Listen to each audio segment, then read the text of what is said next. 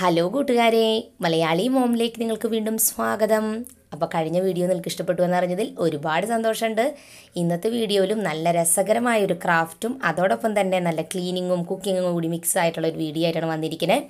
അപ്പോൾ ഞാനിങ്ങനെ ഓരോ ദിവസം വ്ളോഗ് ചെയ്യാൻ ഇരിക്കുന്ന സമയത്ത് വ്ളോഗ് ചെയ്യണമെന്ന് വിചാരിച്ചിട്ടൊന്നല്ല ചെയ്യുക. എനിക്ക് പല ദിവസവും ഇൻട്രസ്റ്റ് എനിക്ക് തോന്നാറില്ല.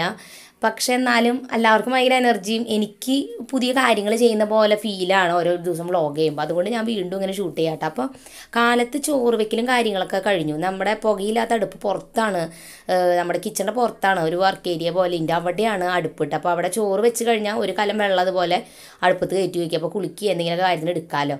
അപ്പോൾ ചോറ് ദേ ഊറ്റിയെടുക്കുകയാണ്. രാവിലേക്ക് ഇന്ന് ചോറും നമ്മുടെ കൊത്തമര വെച്ചിട്ടൊരു തോരനും കഴിക്കാനാണ് പ്ലാൻ. അപ്പോൾ അതേ തോരൻ ദേ ഇവിടെ റെഡി ആയിക്കൊണ്ടിരിക്കുകയാണ്. അപ്പോൾ ഇങ്ങനെ ഇരിക്കുന്ന നേരത്തെ ഞാൻ വിചാരിച്ചു എന്നാൽ വ്ളോഗ് ചെയ്താലോ എന്ന് തോന്നിയത്. എനിക്ക് ഓരോ ദിവസം എഴുന്നേൽക്കുമ്പോൾ രാവിലെ വ്ളോഗ് ചെയ്യാൻ മടിയാവും. ചില നേരത്ത് ഷൂട്ട് ചെയ്യാനൊരു മടിയൊക്കെ ഫീൽ ചെയ്യും. പിന്നെ അത് കഴിഞ്ഞ് പിന്നെ എന്തെങ്കിലും ആവട്ടെ എന്ന് വിചാരിച്ച് പിന്നെ അങ്ങോട്ട് തുടങ്ങുമ്പോൾ പിന്നെ ആ എനർജി കിട്ടും. അപ്പോൾ അമ്മയും ഞാനും കൂടി ഇതേ ബ്രേക്ക്ഫാസ്റ്റും കാര്യങ്ങളൊക്കെ ഉണ്ടാക്കി കഴിഞ്ഞു. ഞാൻ ചായ കുടിക്കാനായിട്ട് ഇതേ മുറ്റത്തേക്ക് പുറത്തേക്ക് വന്നിരിക്കുകയാണ് കേട്ടോ. അപ്പോൾ കുറേ പേരെങ്കിലും ചോദിച്ചിരുന്നു കഴിഞ്ഞ പ്രാവശ്യം ഓൺലൈൻ ലേണിംഗ് വലിയവർക്ക് പറ്റിയ എന്തെങ്കിലും വെബ്സൈറ്റുകളുണ്ടോയെന്ന്. വലിയവർക്കും കുട്ടികൾക്കും ഒരുപോലെ യൂസ് ചെയ്യാൻ പറ്റുന്ന ഒരു വെബ്സൈറ്റാണ് യുഡേമി എന്ന് പറയുന്നത്. ഈ ഒരു വെബ്സൈറ്റിനുള്ളിൽ കുറേ കോഴ്സുകളുണ്ട് കേട്ടോ. പ്രൊഫഷണൽ കോഴ്സുകളുണ്ട്. അതോടൊപ്പം തന്നെ നമുക്കിപ്പോൾ ക്രിയേറ്റീവായിട്ടുള്ള കോഴ്സുകൾ, അതായത് ഡാൻസോ പാട്ടോ യോഗയോ പെയിൻറ്റിങ്ങോ ഗാർഡനിങ്ങോ അങ്ങനെ പല ടൈപ്പ് ഓഫ് വെറൈറ്റി കോഴ്സുകൾ അവർ കൊടുക്കുന്നുണ്ട്. അപ്പോൾ ഈ കോഴ്സുകളൊക്കെ ഇപ്പോൾ ഒരു 97% ഓഫ് അവർ കൊടുക്കുന്നുണ്ട്. അപ്പോൾ ഒരു 700 രൂപ മുതലാണ് സ്റ്റാർട്ട് ചെയ്യണം. നമ്മൾ പുറത്തുനിന്ന് പഠിക്കുന്നതിലും വളരെ കുറവാണ് ഇതിൽ കോഴ്സുകൾ അവർ ചാർജ് ചെയ്യണേ.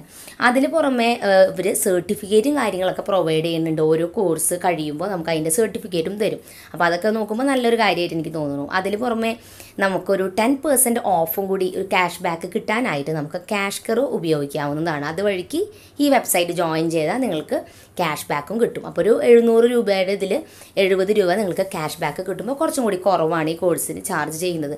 അപ്പോൾ ഓരോ കോഴ്സും അതിൻ്റെ ഡ്യൂറേഷനും അതുപോലെ തന്നെ പഠിപ്പിക്കുന്നതിനനുസരിച്ച് വ്യത്യാസപ്പെട്ടിരിക്കും. അപ്പോൾ എങ്ങനെയാണ് നമ്മൾ ഈ കോഴ്സിന് ജോയിൻ ചെയ്യാൻ നോക്കാം. ആദ്യം തന്നെ നമ്മൾ ഡിസ്ക്രിപ്ഷനിൽ കൊടുത്തിരിക്കുന്ന ലിങ്ക് ക്ലിക്ക് ചെയ്ത് CashKaro വഴിക്ക് സൈനപ്പ് ചെയ്യാം. CashKaro സൈനപ്പ് ചെയ്യാൻ അവിടെ പേരും അഡ്രസ്സും അതുപോലെ കാര്യങ്ങളൊക്കെ കൊടുത്തിട്ട് CashKaroയിൽ എത്തിക്കഴിഞ്ഞാൽ നമ്മൾ യുഡേമി എന്ന് പറഞ്ഞ ആ ഒരു വെബ്സൈറ്റ് അതിൽ സെർച്ച് ചെയ്യാം. യുഡേമി വന്നു കഴിഞ്ഞാൽ നമ്മൾ അതിൽ കാണാം 10% ക്യാഷ് ബാക്കാണ് കിട്ടണമെന്ന് കാണിച്ചിട്ടുണ്ടാവും.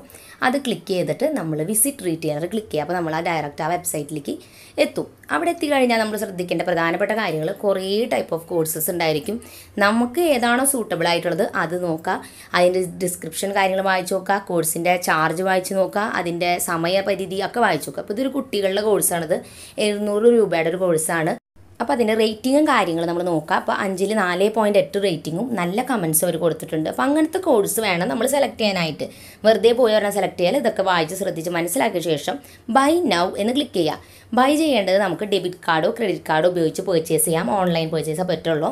അപ്പോൾ നമ്മുടെ കോഴ്സ് നമുക്ക് കിട്ടി. ഇനി ഈ ക്യാഷ് ബാക്ക് എങ്ങനെയാണ് കിട്ടുകയെന്ന് വെച്ചാൽ നമ്മുടെ CashKaroയുടെ മൈ ഏർണിംഗ്സ് സെക്ഷൻ്റെ ഉള്ളിൽ പോയി നോക്കിയാൽ അവിടെ നമ്മുടെ ക്യാഷ് ബാക്ക് വന്നിട്ടുണ്ടാവും. അതായത് 700 രൂപയുടെ കോഴ്സിന് 70 രൂപ ക്യാഷ് ബാക്ക്. ഇനി ആ ക്യാഷ് ബാക്ക് നമ്മൾ ഒരു 250 രൂപയോളം ആവണം. അതായത് നമ്മൾ കണ്ടിന്യൂസ്ലി വല്ലതൊക്കെ പർച്ചേസ് ചെയ്യുമ്പോൾ CashKaro വഴിക്ക് പർച്ചേസ് ചെയ്യുമ്പോൾ 250 രൂപയാവുമ്പോൾ നമുക്ക് നമ്മുടെ ബാങ്ക് അക്കൗണ്ടിലേക്ക് അത് ട്രാൻസ്ഫർ ചെയ്യാവുന്നതാണ്. അപ്പോൾ നിങ്ങൾക്ക് താല്പര്യം ഉണ്ടെന്നുണ്ടെങ്കിൽ ഡിസ്ക്രിപ്ഷൻ ലിങ്ക് ക്ലിക്ക് ചെയ്ത് CashKaro ജോയിൻ ചെയ്ത് നിങ്ങൾക്ക് യുഡേമി എന്ന് പറഞ്ഞ വെബ്സൈറ്റിൽ പോയി നിങ്ങൾക്ക് കോഴ്സുകൾ പഠിക്കാവുന്നതാണ്. അപ്പോൾ വ്ളോഗിൽ എല്ലാവർക്കും ഏറ്റവും ഇഷ്ടപ്പെട്ടത് ക്രാഫ്റ്റ് സെഷനാണെന്ന് എനിക്കറിയാം. അതുകൊണ്ട് തന്നെ ഇന്ന് നമ്മൾ ക്രാഫ്റ്റ് ആദ്യം ചെയ്യാൻ പോകുന്നത്, ഞാനപ്പോൾ എൻ്റെ പണികളൊക്കെ കഴിഞ്ഞ് വേഗം തന്നെ ഡോൾ ഹൗസിലേക്ക് ഒരു ലിവിങ് റൂം ഉണ്ടാക്കാൻ വേണ്ടിയിട്ടാണ് വന്നിരിക്കുന്നത്. അപ്പോൾ ലിവിങ് റൂമിൽ ആദ്യം ഏറ്റവും അത്യാവശ്യമുള്ളത് ഒരു സോഫയാണ് അല്ലേ. അപ്പോൾ സോഫ ഉണ്ടാക്കാനായിട്ട് ആദ്യം നമുക്ക് വേണ്ടത് ഒരു ചെറിയ ബോക്സാണ്, ഇതുപോലത്തെ നീളമുള്ള ബോക്സ്. അതിൻ്റെ പിന്നിൽ നമുക്ക് ചാരിയിരിക്കുന്നൊരു പോർഷൻ ഉണ്ടാക്കേണ്ട. അതിനൊരു പീസ് കാർഡ്ബോർഡ് ഇതുപോലെ കട്ട് ചെയ്തിട്ട് കറക്റ്റ് അളവിനാക്കി നോക്കി എടുക്കുക. അതുപോലെ തന്നെ നമ്മുടെ കൈ വെക്കുന്ന പോർഷന് വേണ്ടിയിട്ട് 2 പീസ് ഇതുപോലെ തന്നെ സ്ക്വയർ പീസസ് അല്ലെങ്കിൽ റെക്റ്റാങ്കിൾ പോലത്തെ പീസ് കട്ട് ചെയ്തതുപോലെ എടുക്കുക. നമ്മൾ വെച്ച് നോക്കിയിട്ട് വേണം തീരുമാനിക്കാൻ എത്ര മെഷർമെൻറ്റ് വേണമെന്ന്. ഇനി ഈ ബോക്സുകൾ നമുക്ക് പെയിൻറ്റ് ചെയ്യുകയോ അല്ലെങ്കിൽ നമുക്ക് പേപ്പർ ഒട്ടിക്കുകയോ അല്ലെങ്കിൽ അങ്ങനെ വെക്കാൻ പ്രശ്നമില്ല. ഞാനിതുമ്പോൾ തുണി ചിറ്റി ഇതുപോലെ നമ്മൾ ഗിഫ്റ്റ് റാപ്പൊക്കെ ചെയ്യണ പോലെ പൊതിഞ്ഞെടുത്ത് സെല്ലോ ടേപ്പ് വെച്ച് ഒട്ടിക്കുകയാണ്. നിങ്ങൾക്ക് പശ ഉപയോഗിക്കാം, എങ്ങനെ വേണമെങ്കിലും ചെയ്യാം, നിങ്ങളുടെ ഐഡിയ പോലെ ചെയ്യാം. ഞാൻ ഒരു ഐഡിയ തരുന്നു മാത്രം. അപ്പോൾ തുണി വെച്ച് ചെയ്യാൻ ഇത്തിരി പണിയുണ്ട്, പക്ഷേ കുറച്ചുകൂടി ഫിനിഷിങ്ങും ഭംഗി തുണി വെച്ച് ചെയ്താൽ ഫീൽ ചെയ്യും. അതുപോലെ തന്നെ ബാക്കിയുള്ള പീസസും എല്ലാം തന്നെ ഞാൻ തുണി വെച്ചതുപോലെ കവർ ചെയ്തെടുക്കുകയാണ്. നിങ്ങൾക്ക് ഇതിൻ്റെ ഉള്ളിൽ വേണമെങ്കിൽ പഞ്ഞിയോ സോഫ്റ്റ് ആയിട്ടുള്ള എന്തെങ്കിലും വെച്ച് ഫില്ല് ചെയ്ത് കഴിഞ്ഞാൽ ഒരു സോഫ്റ്റ് പോലെ കിട്ടും. ഞാൻ അങ്ങനെയൊന്നും ചെയ്യണില്ല. ഇതെല്ലാം തന്നെ ദേ ഞാൻ ഒട്ടിച്ചെടുക്കുകയാണ്. അപ്പോൾ ഹോട്ട് ഗ്ലൂ എൻ്റെ കയ്യിലുണ്ട്, മറ്റേ ഗൺ പോലത്തെ സംഗതി. ഞാനത് ഉപയോഗിക്കുന്നില്ല, കാരണം എല്ലാവരുടെയും അതില്ലല്ലോ. അത് കാരണമാണ് ഞാൻ സെല്ലോ ടേപ്പും പശയൊക്കെ വെച്ചിട്ട് നിങ്ങളെ ചെയ്ത് കാണിക്കുന്നത്. ഇനി ഞാനിത് തുണി വെച്ച് കവർ ചെയ്തുകൊണ്ട് തന്നെ ഞാനിത് സെല്ലോ ടേപ്പ് വെച്ചിട്ടാണ് ഒട്ടിച്ച് പിടിപ്പിക്കുന്നത്. അതുമിക്ക് നിങ്ങൾ പേപ്പറാണ് വെച്ചതെന്നുണ്ടെങ്കിൽ പശ വെച്ച് ഒട്ടിച്ചാൽ മതി. അപ്പോൾ ഇത് ഇതുപോലെ സോഫയുടെ ബാക്ക് റെസ്റ്റ് ആദ്യം അത് ഒട്ടിച്ചു കൊടുത്തു. അത് കഴിഞ്ഞ് കൈ വെക്കേണ്ട ആ പോർഷനില്ല അത് ഒട്ടിച്ചു കൊടുത്തു. നമ്മുടെ സോഫ റെഡിയായി. ഇനി അടുത്തത് ഇതുമ്മയ്ക്ക് ചെറിയ കുഷ്യൻസാണ് നമുക്ക് ഉണ്ടാക്കേണ്ടത്. അതിനായിട്ട് ഞാനിതുപോലെ തുണി കട്ട് ചെയ്തെടുത്തിട്ടുണ്ട്. എന്നിട്ട് ഫോൾഡ് ചെയ്തിട്ട് ഞാൻ സെല്ലോ ടേപ്പ് ഒട്ടിക്കണുള്ളൂ. നിങ്ങൾക്ക് വേണമെങ്കിൽ തയ്ച്ചെടുക്കാട്ടോ, ഒരു പ്രശ്നവുമില്ല. ഞാൻ ഈസി ആകാൻ വേണ്ടിയിട്ട് എളുപ്പപ്പണിക്ക് ഇങ്ങനെ ചെയ്തു എന്ന് മാത്രം. അപ്പോൾ ദേ അതങ്ങനെ ഒരു സ്ക്വയർ പീസസ് പോലെ ആക്കി എടുത്തിട്ടുണ്ട്. ഇനി ഈ തുണികളൊക്കെ നിങ്ങളുടെ കളർ കോമ്പിനേഷനൊക്കെ നിങ്ങൾക്ക് ചെയ്യാം, ഡിസൈൻ വർക്ക് വേണമെങ്കിൽ ചെയ്യാം. ഞാൻ ചെറിയൊരു ഡിസൈൻ വർക്ക് അതുമ്പോൾ ചെയ്ത് കൊടുക്കുന്നുണ്ട്. എൻ്റെ കയ്യിലുള്ള വേസ്റ്റ് തുണികൾ വെച്ചിട്ടാണ് ചെയ്യണേ. അപ്പോൾ അതുകൊണ്ട് തന്നെ അതിൻ്റേതായ ഒരു കളർ കോമ്പിനേഷനൊക്കെ ഉണ്ടായിരിക്കുമല്ലോ കേട്ടോ. അപ്പോൾ ദേ ഞാൻ ആ 3 കുഷ്യൻസും അതുപോലെ പെയിൻറ്റ് ചെയ്ത് മാറ്റി വെച്ചിട്ടുണ്ട്. അപ്പോൾ അതൊക്കെ ഉണങ്ങട്ടെ. ഇനി അടുത്തത് ഒരു ചെറിയ ടീപ്പോയാണ്. ഇതുണ്ടാക്കാനായിട്ടൊരു ബോക്സുമ്പോൾ ഞാനൊരു കാർഡ്ബോർഡ് പീസ് ഇതുപോലെ ഒട്ടിച്ച് വയ്ക്കുകയാണ്. വേറെ ഒന്നും ചെയ്യണ്ട. ഞാനപ്പോൾ ഈ എടുത്തത് സ്ക്വയർ പീസായിരുന്നു, പക്ഷേ അതിലും നല്ലത് റെക്റ്റാങ്കിളാണ്. ഞാനപ്പോൾ അത് കട്ട് ചെയ്ത് കളഞ്ഞ് ചെറുതാക്കി ഇതുപോലെ ആക്കി അത് ഫുള്ളും ഞാൻ പെയിൻറ്റ് ചെയ്തെടുക്കുകയാണ്. ഇത് പെയിൻറ്റ് ചെയ്യണം നിർബന്ധമൊന്നുമില്ല കേട്ടോ, പെയിൻറ്റ് ഉള്ളതുകൊണ്ട് പെയിൻറ്റ് ചെയ്തു. ഇനി നമുക്ക് ടി വി വെക്കാനായിട്ടൊരു സ്റ്റാൻഡാണ് ഉണ്ടാക്കേണ്ടത്. ഇതിനായിട്ട് ഞാൻ ഇതുപോലെ ഒരു ബോക്സ് ഫുൾ പെയിൻറ്റ് ചെയ്തെടുക്കുകയാണ്. ഇതുമ്പോൾ നമുക്ക് വേണമെന്നുണ്ടെങ്കിൽ ഷെൽഫുകൾ കട്ട് ചെയ്തെടുക്കാം. ഞാൻ കഴിഞ്ഞ കിച്ചൺ വീഡിയോയിലൊക്കെ കാണിച്ചിരുന്ന പോലെ. ഇല്ലയെന്നുണ്ടെങ്കിൽ അങ്ങനെ വെക്കാം. ഇനി ഒരു ചെറിയ ടി വി ഉണ്ടാക്കാനായിട്ട് ഒരു പീസ് കാർഡ്ബോർഡിൽ എന്തെങ്കിലും ഒരു പിക്ചർ ഒട്ടിച്ചു കൊടുക്കുക, ടി വിയിൽ കാണുന്ന എന്തെങ്കിലും. അപ്പോൾ അത് ഒട്ടിച്ചു കൊടുത്തിട്ട് ഞാൻ അതിൻ്റെ ചുറ്റും ഒരു ബ്ലാക്ക് ബോർഡർ ഇങ്ങനെ കളർ ചെയ്ത് കൊടുക്കണം. അപ്പോൾ കണ്ട ഒരു ടി വി പോലെയായി. നമുക്ക് സ്വിച്ചുകളൊക്കെ വരയ്ക്കാം, റിമോട്ട് ഉണ്ടാക്കാം, അങ്ങനെ കുറേ ഐഡിയാസ് ഉണ്ട്. ഇനി ആ ടി വിനെ ഞാൻ ആ ഒരു ബോക്സുമ്മേക്ക് ഒട്ടിച്ചു കൊടുത്തു. ഇനി ഇതുമ്പോൾ ഞാൻ ഷെൽഫൊന്നും ഇപ്പോൾ കട്ട് ചെയ്യണില്ല, അതിന് പകരം ഞാനതുമ്പോൾ വെറുതെ ഇങ്ങനെ പെയിൻറ്റ് ചെയ്ത് കൊടുക്കണമല്ലോ ഷെൽഫ് പോലെ. അപ്പോൾ നമുക്ക് ടി വിയുടെ സെറ്റപ്പ് ബോക്സും കാര്യങ്ങളൊക്കെ വെക്കുന്ന പോലെ വെക്കുന്ന ഒരു ഷെൽഫായിട്ട് ഉദ്ദേശിച്ച് അങ്ങനെയൊക്കെ വെച്ചിരിക്കുന്നത്. അപ്പോൾ ഏതായാലും നമ്മുടെ ഇതൊക്കെ റെഡി ആയിട്ടുണ്ട്. അപ്പോൾ നമുക്കിത് എന്തായാലും കാണാം.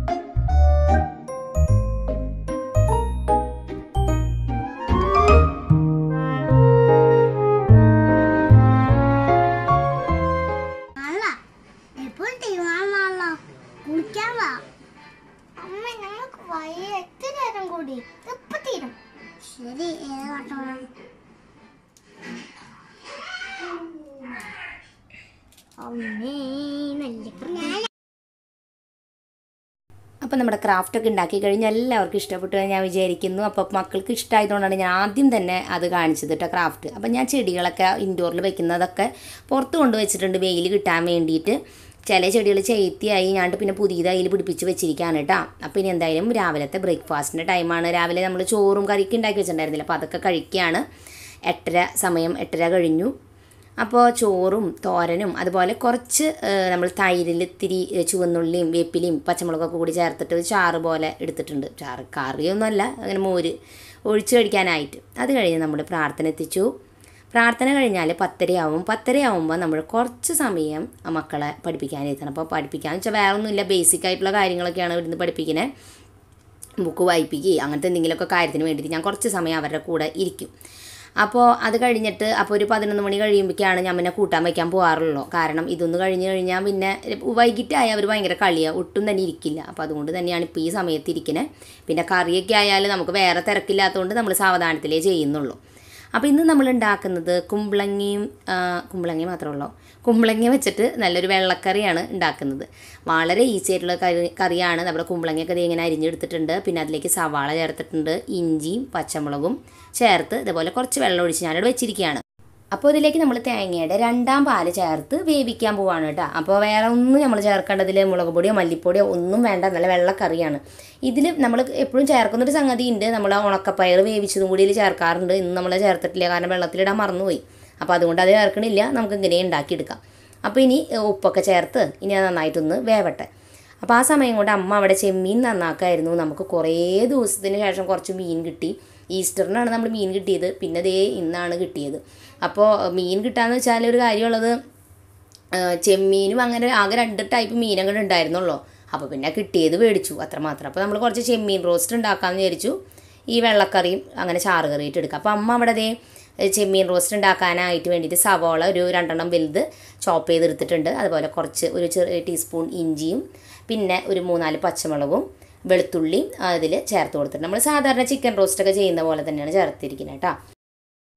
ഇനി നമ്മൾ അതിലേക്ക് ചെമ്മീൻ നമ്മൾ നന്നാക്കി വെച്ച് ചേർത്ത് കൊടുക്കുക. അതിലേക്ക് ഒരു 2 വലിയ തക്കാളിയും കൂടി ചോപ്പ് ചെയ്ത് ചേർക്കാം. ഇനി നമ്മളിതിലേക്ക് കുറച്ച് പൊടികളും കാര്യങ്ങളൊക്കെ ചേർക്കാണ്ട് അത് വഴിയെ കാണിച്ചു തരാം. വളരെ ഈസിയാണ്. നമ്മുടെ മറ്റേ കുമ്പളങ്ങ കറി അവിടെ വേതാണ്ട് കുമ്പളങ്ങ വെന്തിട്ടുണ്ട്. അപ്പോൾ നമ്മൾ അതിലേക്ക് തേങ്ങയുടെ 1-ാം പാല്, കട്ടിയുള്ള പാൽ ഒഴിച്ചു കൊടുക്കുക.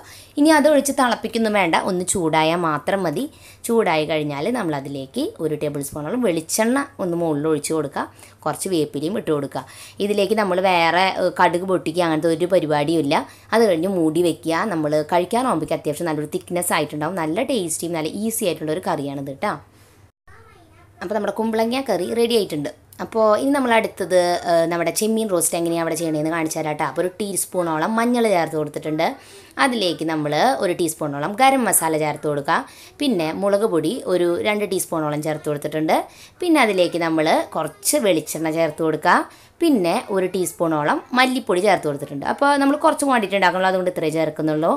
ഇനി നമ്മളിതെല്ലാം കൂടി ഉപ്പും കൂടി ചേർത്തിട്ട് നന്നായിട്ട് ഇങ്ങനെ പുരട്ടിയെടുക്കുക. അപ്പോൾ മസാല എല്ലാത്തിനും നന്നായിട്ട് പിടിക്കും.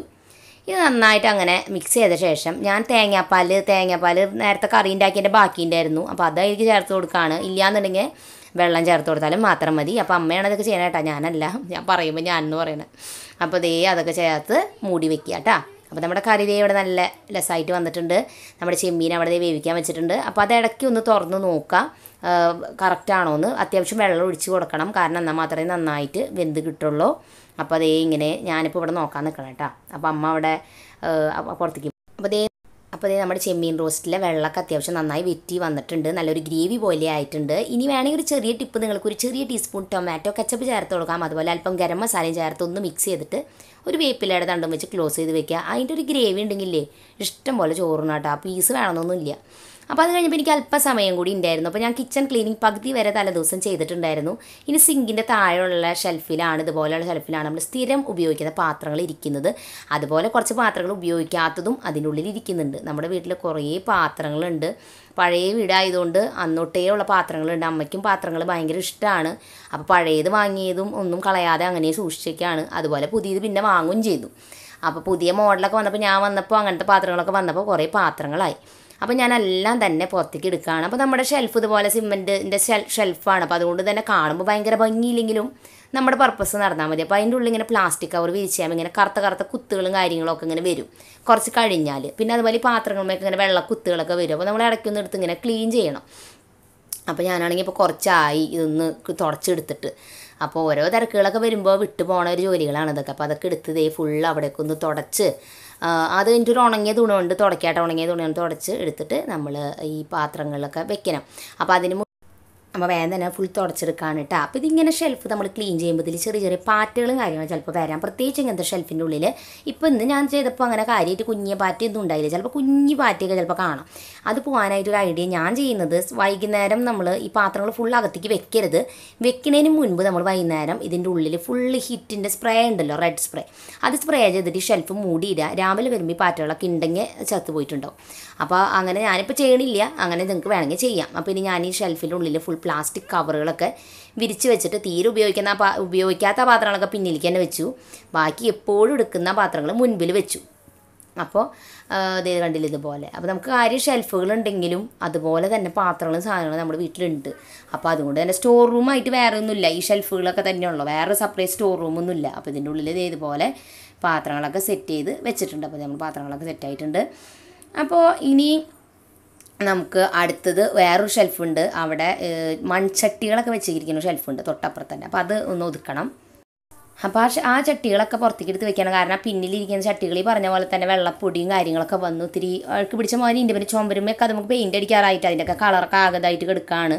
അപ്പോൾ നമ്മൾ എന്നാലും പാത്രങ്ങളൊക്കെ കഴുകി എന്ത് എടുക്കായാലും അതിൻ്റെ ഉള്ളിൽ നിന്ന് എടുക്കുന്നത് കഴുകി നല്ല വൃത്തിയാക്കിയിട്ട് എടുക്കുള്ളൂ. കാരണം അതിൻ്റെ ഉള്ളിൽ ഇങ്ങനെ എത്രയൊക്കെ നമ്മൾ വൃത്തിയാക്കിയാലും ഒരു ഈർപ്പം പോലെ ഉണ്ടാവും. പ്രത്യേകിച്ച് ഇങ്ങനെ സിമെൻറ്റ് ഷെൽഫിൻ്റെ ഉള്ളിൽ എപ്പോഴും ഉണ്ടാവും. അപ്പോൾ അതുകൊണ്ട് നമ്മളത് മാക്സിമം പറ്റുന്ന രീതിയിലൊക്കെ വൃത്തിയാക്കി ഇടാം. അപ്പോൾ അതേ ഫുള്ള് ഒതുക്കി വൃത്തിയാക്കി എടുക്കുകയാണ്. അപ്പോൾ ഇനി അതൊക്കെ തുടച്ച ശേഷം അതിലേക്ക് നമ്മൾ പ്ലാസ്റ്റിക് കവറൊക്കെ വിരിച്ച് പഴയ പോലെ തന്നെ വേറെ പ്ലാസ്റ്റിക് കവർ വിരിച്ച് നമ്മൾ പാത്രങ്ങളൊക്കെ അതിലേക്ക് തന്നെ വെക്കുകയാണ് കേട്ടോ. മൺചട്ടി ആയാലും കുറേ ഉണ്ട്. കാരണം നമ്മൾ എന്താ പറയുക പരിപാടികളൊക്കെ വരുമ്പോൾ ഉപയോഗിക്കുന്ന വലിയ വലിയ ചട്ടികളും അതുപോലെ തന്നെ കുഞ്ഞു ചട്ടികളും അങ്ങനത്തെയൊക്കെ ഉണ്ട്. പിന്നെ ഉരുളികൾ അങ്ങനത്തെ സാധനങ്ങൾ വേറെ കുറേ ഉണ്ട്. അത് വേറെ ഷെൽഫിലാണ് വെച്ചിരിക്കുന്നത്.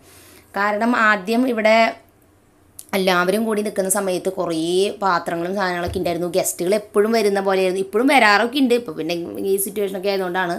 കാരണം വീട്ടിലതുകൊണ്ട് അമ്മ നന്നായി കുക്ക് ചെയ്യുന്നതുകൊണ്ട് വീട്ടിൽ തന്നെയാണ് മിക്ക പരിപാടിക്കും ഫുഡ് വെക്കുക. അപ്പോൾ അതുകൊണ്ട് അതിൻ്റേതായ രീതിയിൽ പാത്രങ്ങൾ ഇഷ്ടപ്രകാരം ഉണ്ട്. അപ്പോൾ അതുകൊണ്ടാണ് ഇങ്ങനെ ഷെൽഫിൽ വെക്കാൻ സ്ഥലമില്ലാത്തത്. പിന്നെ മുൻപ് തൊട്ടുള്ളത് സൂക്ഷിച്ച് വെക്കുമ്പോൾ കുറേ പാത്രമായി. അപ്പോൾ അതേ ആ ഷെൽഫും ഏതാണ്ട് ഓർഗനൈസ് ചെയ്ത് കഴിഞ്ഞിട്ടുണ്ട്. ഇതിൽ ഇഡ്ഡലി ചെമ്പും ഇതിൽ തന്നെ വെക്കാറ്. ഇപ്പോൾ അതിലില്ല, പുറത്ത് വെച്ചിരിക്കുകയാണ്.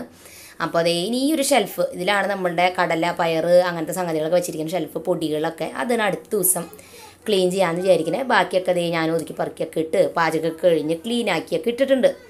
അപ്പോൾ ഇതൊക്കെയായിരുന്നു എൻ്റെ ഉച്ച വരെയുള്ള ജോലികൾ. ശരിക്കും പറഞ്ഞാൽ ഇപ്പോൾ കുറേ സമയമുണ്ട്. അതുകൊണ്ട് ഞാൻ സമയമെടുത്ത് സ്ലോയിലാണ് ജോലികൾ ചെയ്യണേ. അല്ലാന്നുണ്ടെങ്കിൽ ഇതിലും വേഗം എൻ്റെ പണികളും കാര്യങ്ങളൊക്കെ കഴിയാറുണ്ട്. അപ്പോൾ അതൊക്കെ കഴിഞ്ഞ് ഞാൻ വന്നപ്പോൾ നമ്മുടെ ലിവിങ് റൂം ഉണ്ടല്ലോ, അവിടെയാണ് ഇപ്പോൾ പിള്ളേരുടെ കളി. കാരണം കളിക്കുന്ന റൂമിലിരുന്ന് കളിക്കുമ്പോഴില്ലേ അവിടെ അവരെന്താ ചെയ്യണേന്ന് നമുക്ക് കാണില്ല. നമ്മളാണെങ്കിൽ വീട്ടിൽ ഫുൾ ടൈം ഇപ്പോൾ ഉള്ളതുകൊണ്ട് തന്നെ അപ്പോൾ എന്തെങ്കിലുമൊക്കെ കുറുമ്പ് ചെയ്താലോ എന്നുള്ളത് കൊണ്ട് ഞാൻ ലിവിങ് റൂമിൽ ടോയ്സൊക്കെ വെച്ചിട്ട് ഒരു മുക്കിൽ ഈ നമ്മുടെ ഡോൾ ഹൗസൊക്കെ സെറ്റ് ചെയ്ത് വെച്ചിരിക്കുകയാണ്. ഫുൾ ടൈം ഇതുമ്മ ഇരുന്ന കളിയാണ്. അപ്പോൾ അവർ ആ റൂമിൽ നിന്ന് പുറത്തേക്ക് ഇറങ്ങില്ല. ആരുമായിട്ടൊരു കണക്ഷൻ ഇല്ലാണ്ട് ഈ മുറിയിൽ ഇങ്ങനെ ഇരിക്കേണ്ട വെച്ചിട്ട് ഞാൻ അവരെ ലിവിങ് റൂമിൽ ഇരുത്തിരിക്കുക. അപ്പോൾ അതുകൊണ്ട് തന്നെ ലിവിങ് റൂമൊക്കെ ഒരു വകയായിട്ടൊക്കെ എടുക്കണേ. അതുകൊണ്ട് ഞാനിങ്ങനെ ക്ലീനിങ് റുട്ടീനൊന്നും ഇപ്പോൾ കാര്യമായിട്ട് പോസ്റ്റ് ചെയ്യാത്തത്. കാരണം അത്ര ഭയങ്കരമായ റുട്ടീൻ നടക്കണില്ല. അടിച്ചു വരിടും തുടയ്ക്കും കഴിഞ്ഞു. ഒതുങ്ങിയൊന്നും കിടക്കണില്ല വീട്. ഇങ്ങനെ ചാനലൊക്കെ വലിച്ചു വരിയൊക്കെ എടുക്കണേ. അതുകൊണ്ടാണ് ഞാൻ ക്ലീനിങ് വീഡിയോ ഇപ്പോൾ അടുത്ത് ചെയ്യാത്തത്. അപ്പോൾ ഇതൊക്കെയായിരുന്നു ഇന്നത്തെ പ്രധാനപ്പെട്ട വിശേഷങ്ങൾ. വേറെ പ്രത്യേകിച്ച് അങ്ങനെ ഒന്നും നടക്കുന്നില്ല. എന്നും വീട്ടിലെ ജോലികൾ അങ്ങനെയൊക്കെ ആയിട്ട് പോകുന്നു. അപ്പോൾ ഇന്നത്തെ വ്ളോഗ് നിങ്ങൾക്ക് ഇഷ്ടപ്പെട്ടു എന്ന് കരുതുന്നു. അപ്പോൾ പുതിയ വീഡിയോ ആയിട്ട് ഞാൻ അടുത്ത ദിവസം വീണ്ടും വരുന്നതായിരിക്കും. അപ്പോൾ ഇന്ന് നമ്മുടെ ഡോൾ ഹൗസിലെ ഒരു റൂമും കൂടി ഉണ്ടാക്കാനുള്ള ഒരു ബാത്റൂം കൂടി ഉണ്ടാക്കി കൊടുക്കുന്നത് കഴിഞ്ഞാൽ പരിപാടി നിർത്താണ്. അല്ലെങ്കിൽ വീട്ടിലിനി വെക്കാൻ സ്ഥലമില്ല ഇവരെ മുഴുവൻ. അതുകൊണ്ട് അതും കൂടി ചെയ്ത് കഴിഞ്ഞാൽ നമ്മുടെ പരിപാടി അവസാനിപ്പിക്കും. നമ്മുടെ ഡോൾ ഹൗസിൻ്റെ പിന്നെ ബോയ്സിന് വേണ്ടിയിട്ട് എന്തെങ്കിലും ടോയ്സ് ഉണ്ടാക്കാൻ പറഞ്ഞിട്ടുണ്ട്. നമുക്ക് വഴിയെ നോക്കാം. എനിക്കൊരു ഐഡിയ ഒന്നും കിട്ടിയിട്ടില്ല. പക്ഷേ ഞാൻ എന്തായാലും ഐഡിയ ചെയ്ത് എന്തെങ്കിലും ഒരു ടോയ് അവർക്ക് ഉണ്ടാക്കി കാണിച്ചു തരാം. അപ്പോൾ എന്തായാലും പുതിയ വീഡിയോ ആയിട്ട് ഞാൻ നാളെ വീണ്ടും വരുന്നതായിരിക്കും. അപ്പോൾ അതായിരിക്കും നിങ്ങളുടെ എല്ലാവരോടും ബൈ ബൈ.